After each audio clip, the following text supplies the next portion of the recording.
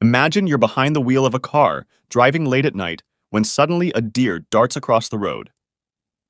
Your heart races, your senses sharpen, and you instinctively swerve to avoid a collision. This intense reaction is triggered by a powerful hormone known as adrenaline, which surges through your body in moments of high stress or excitement. Adrenaline, also called epinephrine in the United States, is produced by the adrenal glands, located directly above your kidneys. These small but mighty glands, each roughly 3 inches in length, play a crucial role in your body's acute stress response system, often referred to as the fight or flight response. When you encounter a potentially dangerous situation, the hypothalamus in your brain signals the adrenal glands to release adrenaline into your bloodstream. Within seconds, this hormone stimulates your heart rate, contracts blood vessels, and dilates air passages, all of which work to increase blood flow to your muscles and oxygen to your lungs. This rapid response prepares your body to react physically to the threat, whether by fighting or fleeing. The fight or flight response is an evolutionary adaptation that allows us to react swiftly to danger. For instance, dilated air passages allow more oxygen into the lungs, enhancing physical performance for short bursts of time. Blood vessels contract in most of the body, redirecting blood towards the heart, lungs, and major muscle groups, fueling the reaction. In addition to the physical boost, adrenaline typically causes heightened awareness and increased respiration. However, it can also lead to side effects like lightheadedness, dizziness, and changes in vision. These effects can last up to an hour, depending on the situation. Interestingly, when there is stress without actual danger, you might feel restless and irritable.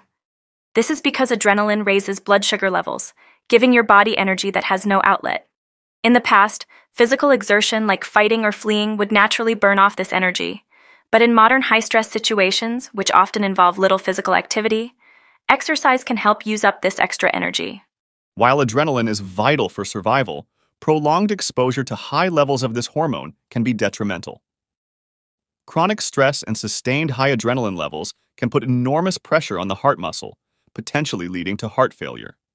Additionally, it may cause the hippocampus, the part of the brain involved in memory and learning, to shrink. High adrenaline levels can also lead to insomnia and jittery nerves, often indicating chronic stress. First synthesized in 1904, adrenaline quickly became a critical tool in the medical field. Today it's commonly used to treat anaphylaxis, a severe and potentially life-threatening allergic reaction. People with known severe allergies often carry epinephrine auto-injectors for emergencies.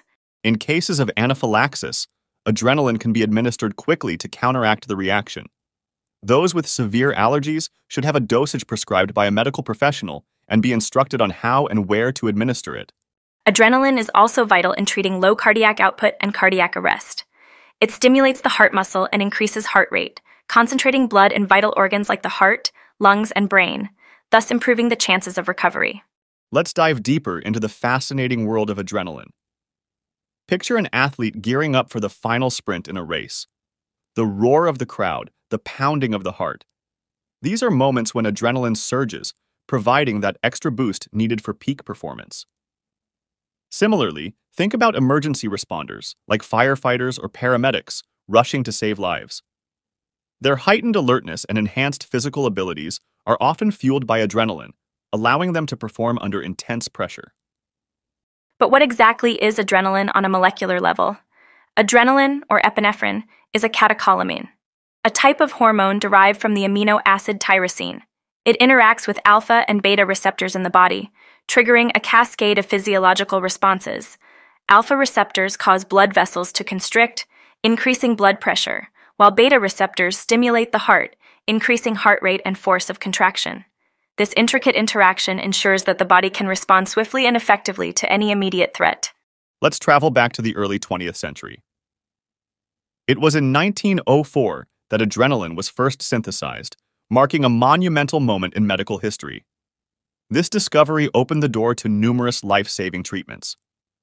Today, adrenaline is a cornerstone in emergency medicine, especially in treating conditions like anaphylaxis and cardiac arrest.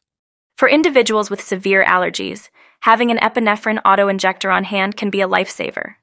In the event of an anaphylactic reaction, quick administration of adrenaline can counteract the life-threatening symptoms, buying precious time to reach medical help. If you or someone you know has severe allergies, it's crucial to understand how to use this device properly. Always follow the instructions provided by a healthcare professional. Adrenaline's role in treating cardiac emergencies is equally vital. In cases of low cardiac output or cardiac arrest, adrenaline helps stimulate the heart, increasing both heart rate and the force of contraction. By concentrating blood flow to essential organs like the heart, lungs, and brain, it enhances the chances of survival and recovery. While adrenaline is a powerful ally in emergencies, chronic stress and sustained high levels of adrenaline can have serious health consequences. In our modern world, many people face ongoing stress from work, relationships, and daily life. This constant state of stress keeps adrenaline levels high, which can lead to heart problems, anxiety, insomnia, and even changes in brain structure. The hippocampus, a critical part of the brain involved in memory and learning, is particularly susceptible to the effects of chronic stress.